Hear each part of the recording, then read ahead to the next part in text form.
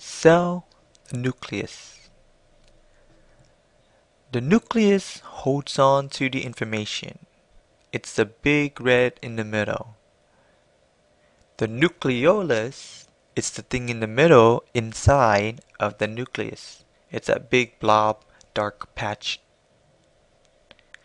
Now the nucleolus, if we were to build our city, let's say the nucleus was a castle, then the nucleolus would be like the king's chamber.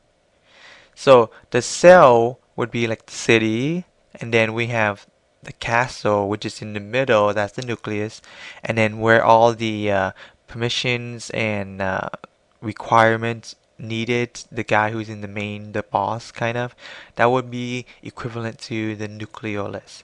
And if it was a modern day city, then the nucleus would be like a government building, and the nucleolus is the equivalent of the main office. The nucleus holds information, we know that. What are the information inside the nucleus? It's called chromatin, and it's kind of like squiggly, spaghetti-like. It holds DNA inside of it. So those are chromatin. Inside the chromatin is DNA.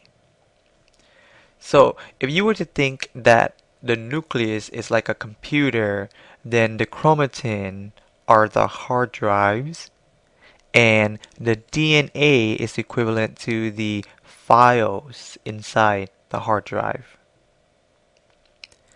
The nucleus is nothing more than, it's just a big membrane that holds the chromatin. That's all. That's all the nucleus is, nothing else. It's just a place that stores information. The word nucleus, it means central part. Now next we're going to talk about ribosome.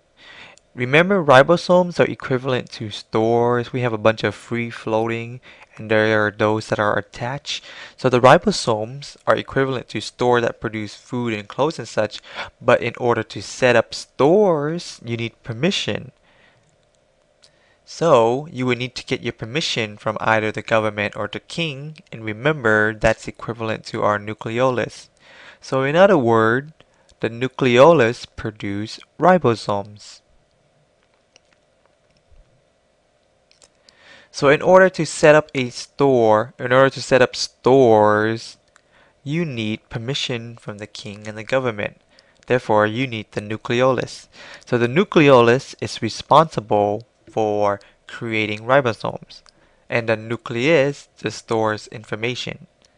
So if you were to do the math here, the nucleolus produces the ribosome, the kings or the government give permission in order to create the store. In order to lease a store, in order to you want to sell something, you need permission from the top guy, the government. You create your stores, that's the ribosome, and then the ribosome makes stuff like proteins.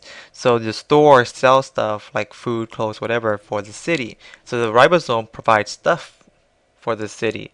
But in order to provide stuff for the city, you need permission to provide those stuff.